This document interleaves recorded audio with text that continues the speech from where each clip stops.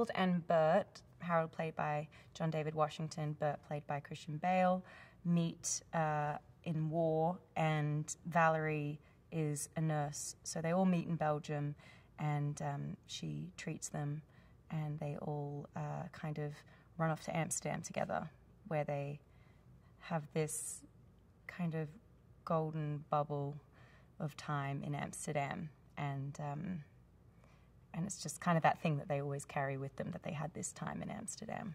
And then they don't see each other for many years. Well, Valerie doesn't see them for many years, and kind of when they're all flung back together, they're caught up in this murder and conspiracy plot.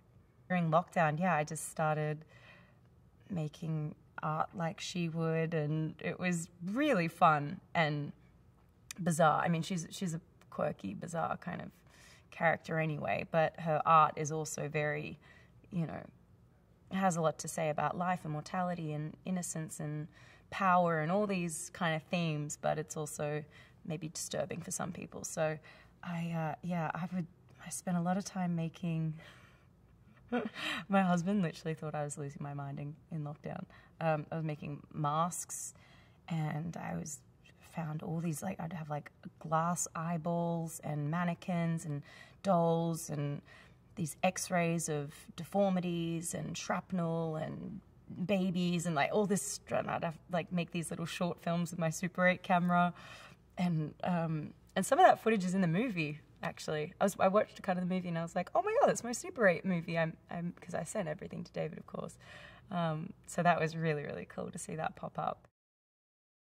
I don't know, I get the impression that he's someone that's just like watched people a lot and understood that in certain situations when something really big and scary is happening, actually something really small and hilarious can be happening at the same time.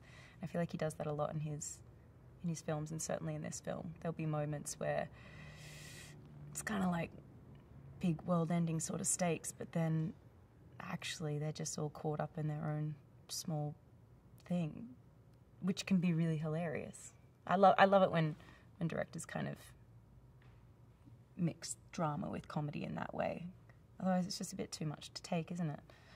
I think that would definitely be Valerie's point of view too. So if you didn't find the humor and if you didn't find the beauty, you just couldn't do it. It's just too much.